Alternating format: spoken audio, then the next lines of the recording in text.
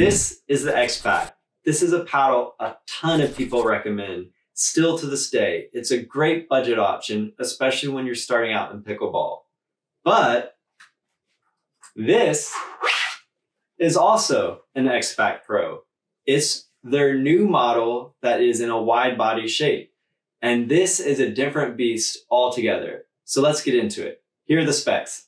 So the wide body XSPAK Pro has a carbon fiber surface, and it feels very much like what we're used to with the elongated XSPAK. Its shape is, of course, a wide body. It's a Gen 1 style paddle, so it's not thermoformed or anything like that. It's just your traditional sandwich paddle. It's a 16 millimeter core, so it's a control core for sure. The length is 15.75 inches. The width is 8 inches. The handle is 5 inches in length, so it's not the best handle for two-handed backhands, but the grip circumference is, yes, a 4.25 inch circumference handle. So just like the original XSPAK Pro, this has a beefy handle for normal size hands, and that's something that I really appreciate. Finally, the weight of this comes in around 8 ounces, and the price ranges from $80 to $100. This is something you buy on Amazon, and so there's always coupons and all these different things. It's so hard to keep track, but that seems to be where it's at. Okay, so XSPAK is known for their elongated paddle, for being a budget option, for being a really good controlled paddle, for being a really good first upgrade, first real paddle.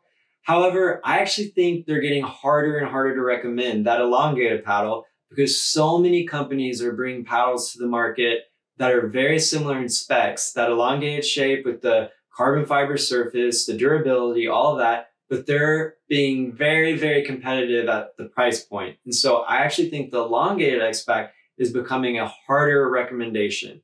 However, I don't think there are quite as many companies doing the same thing, but in the standard shape or the wide body shape. And so that's why I wanted to look at this paddle. Just like the OG XSPAK, the elongated version, this one has a great surface. It's got a great core, great control, great to learn the dinking game, great to learn placement. It's just got all those good attributes, but it also has this different kind of shape. And this shorter shape, this standard shape, wide body shape, it allows you to have faster hands at the kitchen, it allows you to move around. And that, like, it's just fun having those firefights, being able to learn that quick pace game is just a lot of fun. And there aren't a lot of companies that are doing sort of the carbon fiber face, like wide body paddles. Like, there just aren't as many out there. Carbon has one, of course, but it's more expensive. And so this, I think, is really worth a look. And one other pro is XSPAK gives you a great neoprene paddle cover.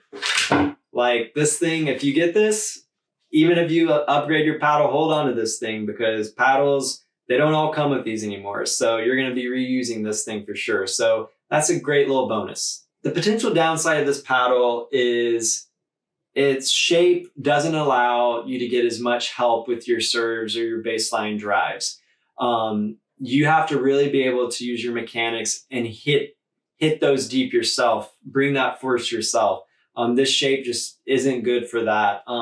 You could definitely experiment with adding weight and whatnot, but out of the box, you know, you should have some experience doing baseline hits or drives or using the mechanics to produce your own power. The elongated XSPAK will help you out with that, but the standard shape, the wide body shape, you're not going to get a lot of help. So this is a paddle you have to order from Amazon. And so there are some pros to that. If you have an issue, returns are pretty easy, but there are also some cons. For the elongated version of the XSPAK, you know, you'll hit that link and it will show you this one if they're out of stock. So you really have to make sure you're getting the right paddle, the one you think you're getting. So just be aware of that. Finally, just to summarize, I really recommend this paddle for someone that's entering pickleball that has some paddle sport background, that knows how to generate power, that doesn't really need the help at the serves or the baseline drives. And then they'll have a ton of fun at the kitchen, firefights and having fast hands. This, you'll get to learn all the placement, all the control, sort of how to move around the pickleball and just like, you'll get to learn all of that, but you also have that speed out of the box. So if you don't need help with power, this is definitely something I recommend. Now, if you do need help with power, I'd recommend looking at the elongated XSPAK or other paddles like that, other Gen 1 paddles. I'm actually going to be reviewing some more of those. And then, of course, if you're confident, I would also recommend maybe dipping your toe into the thermoform paddles. There are a lot of those paddles on my channel, so be sure to check those out. And those will give you even more help on the power department. All right, well, I'll leave a link in the description for this paddle. Make sure if this is the one you want, make sure you see the white lettering. They might link to the other XSPAK, so just make sure you're getting the one you want. I'm gonna also leave some links and codes to some other cool paddle companies. Be sure to check those out. Be sure to like and subscribe. All that helps me, helps out the channel. And most importantly, I hope you get to pickle soon. And remember, it's about having fun.